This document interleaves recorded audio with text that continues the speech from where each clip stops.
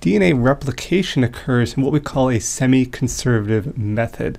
So we're going to explore the details of what does this actually mean, and what's actually going on in the cells when DNA is replicated in this semi-conservative replication method. So there's three possible methods for replication. There's conservative, semi-conservative, and then disruptive. Well, in conservative, the original DNA molecule would be preserved. And you see that here where the parental DNA is still present throughout the first replication and also the second replication. Semi-conservative, the daughter DNA contains one old and one new strand. We see that here where original DNA, the parental DNA, we have one old and one new, and that's replicated throughout. Then disruptive, where the old and new strands are dispersed in daughter molecules, kind of in this kind of random kind of pattern here. So the three possible methods for replication, the one you really want to focus on is this semi-conservative method. So how does it kind of look? Well, this kind of shows another rendition with dark red and kind of a faint red of semi-conservative, where you still have that one template strand, and then conservative, where that original strand is left untouched, and then disruptive, where there's different sections. Keep in mind that conservative and disruptive, these little asterisks means they're found not to be biologically significant, and it's this semi-conservative method that is the process for DNA replication.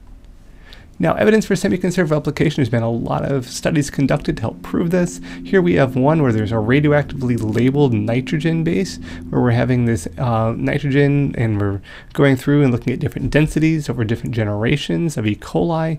And we could see here that semi-conservative is occurring because we have this kind of blending that's occurring. We have this kind of loss in percent of that original strand, that original labeled. In the sense, in proving that, we have this semi-conservativeness going on. We have that original parental strand, but we have these new strands going through.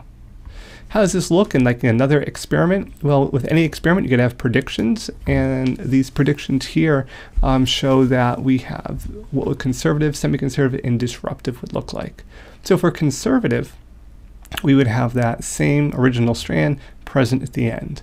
Well, that was proved not to be the case. In disruptive, we have that parental strand, but we'd have a continual mix of them. Those splicings of those daughter cells doesn't occur.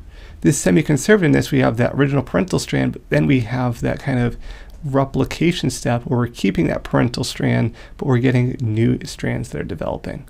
And this was found through that radioactively labeling, and allows scientists to depict where did specific molecules go, or allows them to trace them. And this kind of semi-conservativeness here, where we're seeing that original strand all being this kind of heavy medium, this low in the test tube. Then we have this kind of mixing, we have this kind of light medium, this kind of like medium ranged kind of result. And then we have went from making all of the new strands, which is made of that lighter nitrogen. We can see that blending of the two.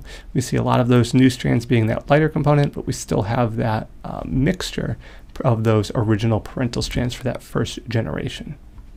Those replication options, again, kind of shows the same kind of process here. Semi-conservative, you have those one dark strand and one yellow strand. Disruptive, there'd be all little different pieces. And conservative, that dark strand would stay the same, and you'd only have new strands. So how does DNA copy itself? Well, it's using that original base. Here's our double helix. We're separating it out. It's using that original base as a template, which is very important because it's able to use that template. It really reduces the chance of any errors being made. Now, DNA copying, each cell division must copy the entire DNA sequence, so each daughter cell gets a complete copy. Now, the rate of synthesis is very fast. This kind of gives you that rendition here of seeing just how quick it can occur. In bacteria, they can do about 1,000 bases per second, and in mammals, only about 100 bases per second, but still a very quick overall kind of run through here, as we see how quickly we can replicate those DNA strands. Now, the problem with a single replication origin is that a bacterial genome is 4 × 10⁶ power. It takes about only 20 minutes to copy, and we see that here. Human genome, if we had that single point of replication, because it's so much bigger, would take 10,000 times longer, which would be basically biologically just inhibitive.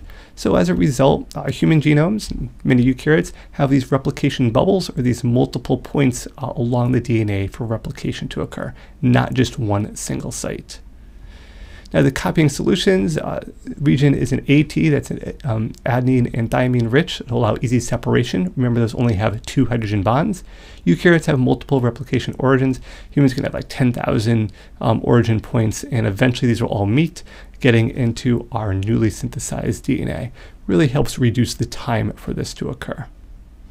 So the copying solutions, a double helix to be copied, is through semi-conservativeness, which basically means one, our double strand, one's being used as a template strand, and the other one is the new replicated strand.